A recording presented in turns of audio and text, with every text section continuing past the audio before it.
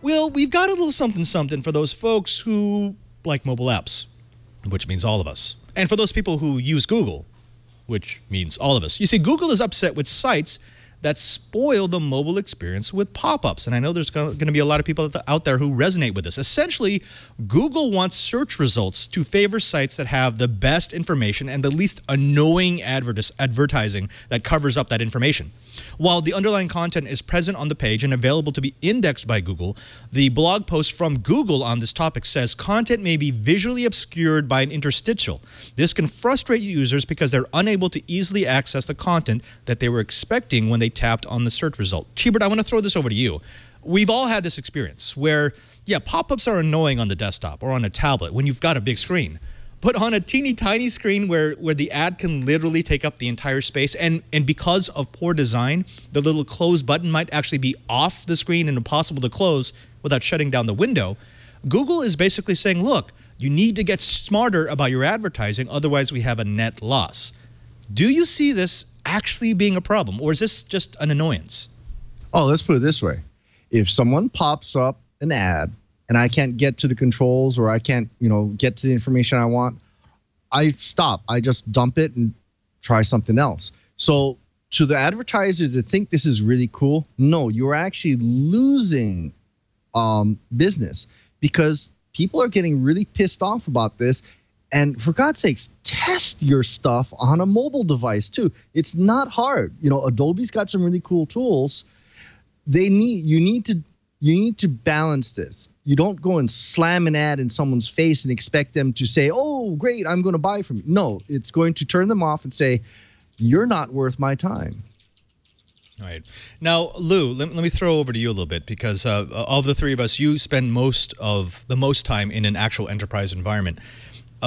Anytime there's a rollout of anything across an enterprise, it is thoroughly tested. And that means different platforms, that means different operating system, that means every type of machine that you might have in an enterprise needs to experience the patch, the rollout, the program before you certify it as enterprise ready.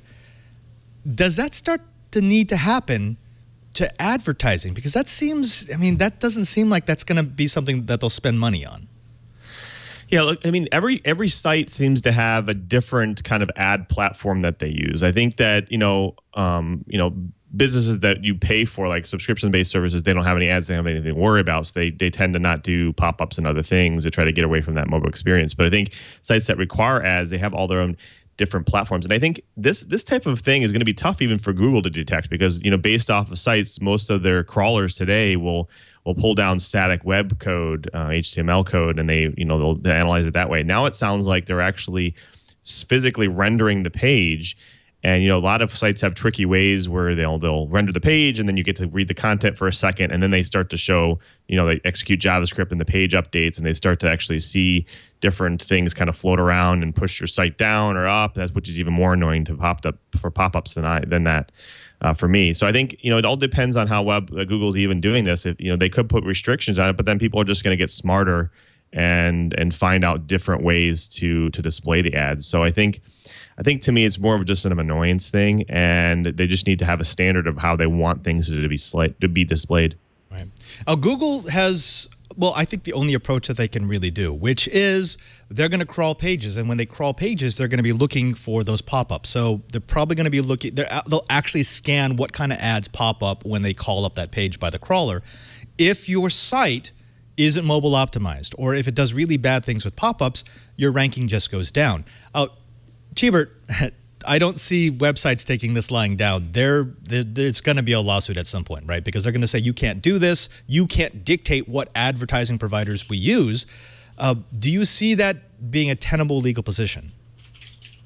I don't know. Let's get the Twill guys in on this one. But, I'm sorry. There are other search engines, tough.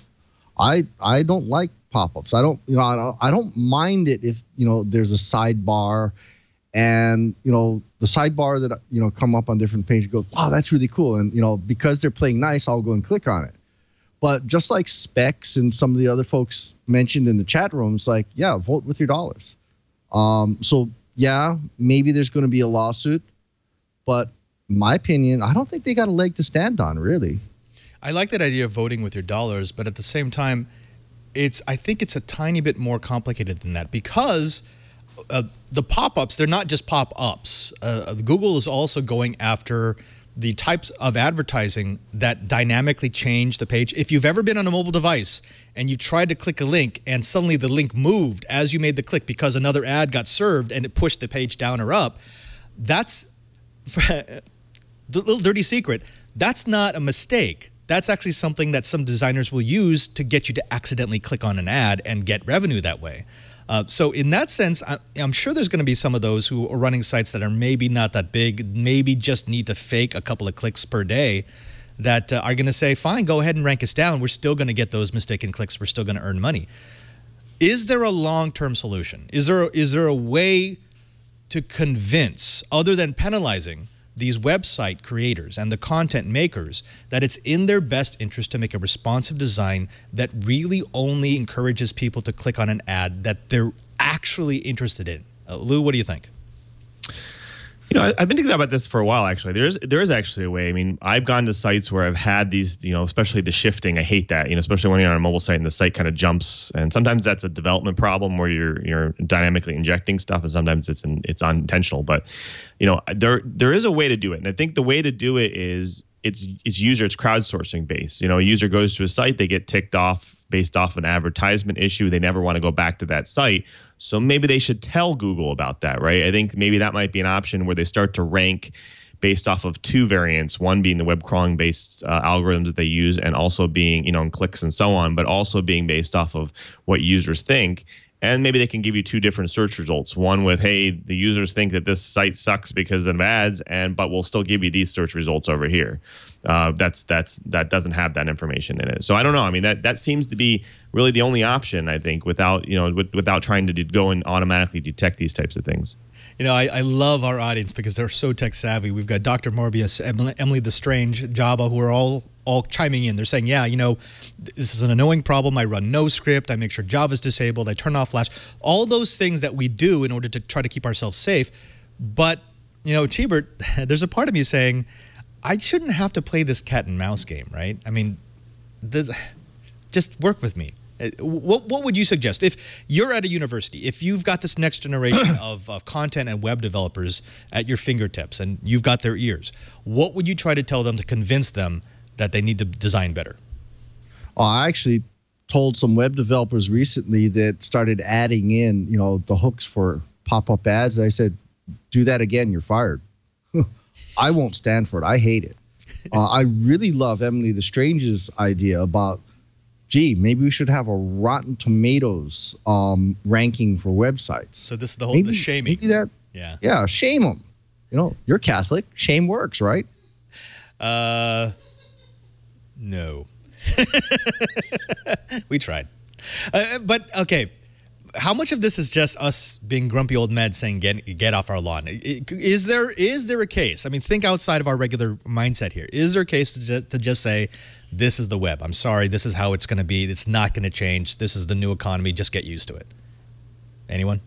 Yeah, absolutely. I think this is a point where, you know, the user base in most of these sites probably keep user trends and how much time with the traffic trends that they get. If they notice that they're trending down, they need to pinpoint what the reason of that is. And most likely it's probably because they have some annoying garbage on their screen and users just don't want to go back to it. I mean, news stories today, you can find it on 10 different sites, and I usually pick the ones that are not less annoying. So I think, you know, again, I think it's just the web, and users are going to work around it however they can work around it. Like these guys are saying, no scripts and so on, or just go to the sites they know are not going to tick them off. So I think, you know, we either accept it and move ahead, or we try to find tools around it.